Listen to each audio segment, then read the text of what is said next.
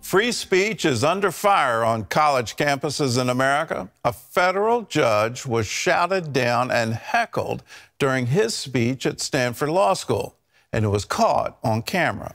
Well, the judge has described the incident as a bizarre therapy session from hell. Brody has the story. You've invited me to speak here, and I'm being heckled nonstop.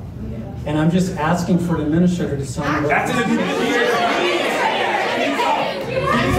Your racism is showing. An invitation for Federal Circuit Court Judge Judge Duncan to speak at Stanford University about COVID, Twitter, and guns instead ended up in a free-for-all. Your advocacy, your opinions from the bench land as absolute disenfranchisement of their rights and does land. Let me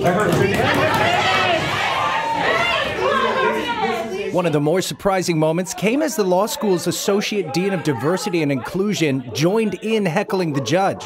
Judge Duncan describes the incident as a bizarre therapy session from hell. While the judge and others have called for the associate dean's removal, both the law school's dean and the university president apologized, which led to another student protest. This time inside the law dean's classroom. Their message is seen on these signs. Counter speech is free speech. Now, of course, protesters are always able to peacefully protest other places on campus, but when you are in a speaking event, it's effectively a closed forum, and you cannot be shouting someone down and just saying, as the protesters here are doing, that it's just counter speech. It's censorship. Alex Morley with Foundation for Individual Rights and Expression calls the incident concerning and worries about the future of free speech in America. Free speech is not a right-wing value or a leftist value. It's not something that one side or another, one religion or another can claim. It's something that belongs to all of us and that we can use as a tool to work together to see the changes that we want to see in society, to advocate for them. Prior to the judge's appearance, Associate Dean of DEI, Tyrion Steinbach, sent this email to Stanford students, which states Duncan has repeatedly threatened healthcare and marginalized minority communities. However, this threat to free speech on college campuses is not an isolated event. Last March, future attorneys at Yale disrupted a panel, ironically discussing a case on free speech, shouting down Alliance Defending Freedom CEO Kristen Wagner. They were pounding on the walls, blocking the exits, and disrupting the event throughout. It was very unfortunate and alarming and volatile. We want people to understand that free speech is something that can work for them, whatever their values are. My specialty on college campuses, we are working hard to get students, students on college campuses in many ways are some of our future leaders, and we want them to bring those values into society when they graduate. Brody, CBN News.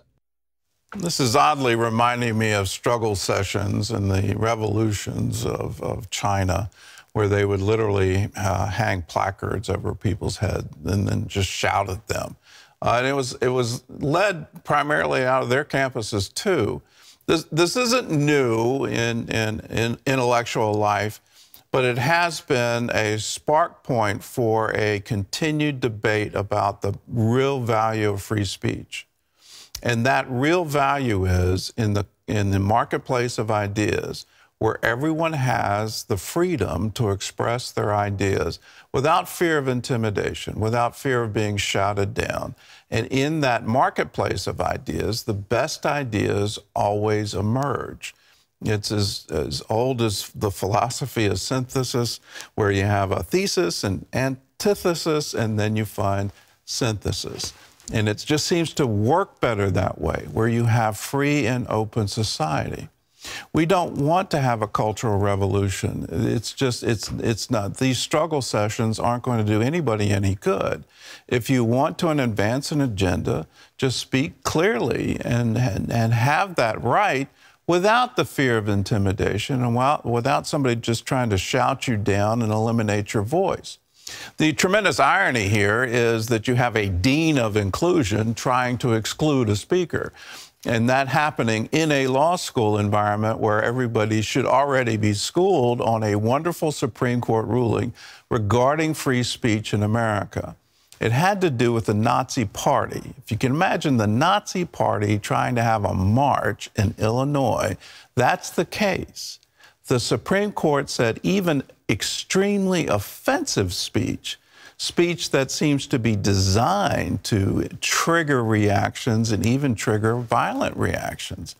If you have the right to have that speech, that's the whole freedom of speech that is guaranteed in our Bill of Rights. So the Supreme Court said, yes, you have to let the Nazis march and carry their placards and have their moment on the main street of a public street. So in this kind of environment, can we please return to that? Even offensive speech has a right to be heard, and it's in the competition of ideas that we get to the best results.